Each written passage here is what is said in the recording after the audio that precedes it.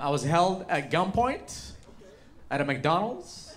I got my food from the drive-thru, but I could not exit because the man who was asked to pull up and wait for his food blocked the drive-thru with his car, rolled his window down, and said, "No one is leaving until I get my food first."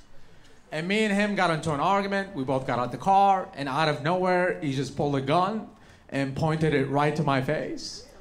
And usually that would scare me to death, but at that point, I was possessed. And I said, "Go ahead and shoot. I'm not scared. I'm from Yemen, bitch." And that's... Don't clap. That's the dumbest thing I've ever said in my life. All of it. As soon as I said it, I was like, oh no. I didn't come all the way from Yemen to die at a McDonald's drive-thru. That's not the American dream. But it saved my life because he heard Yemen. He goes, "You're from Yemen?" "I am from Palestine, Habibi, my brother." And he just gave me a hug.